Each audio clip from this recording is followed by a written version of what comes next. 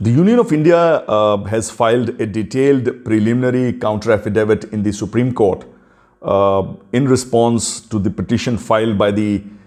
Indian Union Muslim League challenging the constitutional validity of the Citizenship Amendment Act 2019. It is made absolutely and unequivocally clear by the centre government that CAA is a compassionate piece of legislation which seeks to provide a relaxation in the nature of amnesty to specific communities from these specified countries with a clear cut-off date. It is stated in the affidavit that the CAA is a specific amendment which seeks to tackle a specific problem prevalent in those specified countries, that is persecution on the ground of religion in light of the undisputable theoretic constitutional position in these specified countries. The systematic functioning of such states and the perception of fear that may be prevalent amongst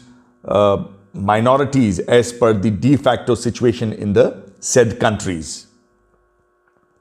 The Parliament, after taking cognizance of the said issues over the course of the past,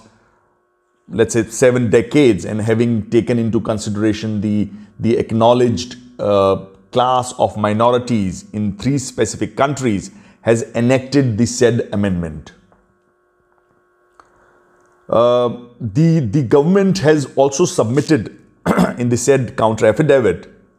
that the CAA does not impinge upon any existing right that may have existed prior to the enactment of the amendment, and further in no manner whatsoever seeks to affect the legal, democratic or secular rights of any of the Indian citizens. Further, the existing regime for obtaining citizenship of India by foreigners of any country is untouched by the CAA and remains the same. It is submitted that the legal migration on the basis of valid documents and visa continues to be permissible from all countries of the world, including from the said 3 specified countries. It has been affirmed by the central government by way of that counter affidavit that as per the Citizenship Act of 1955, all foreigners, irrespective of their religion, living in the said specified countries, or for that matter any other country, can legally migrate to India and subject to fulfillment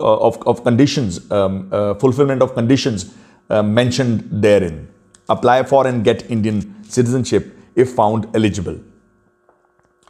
Hence, the CAA is merely a limited legislative measure circumscribed in its application, which does not affect the existing legal rights or regime concerning citizenship in any manner.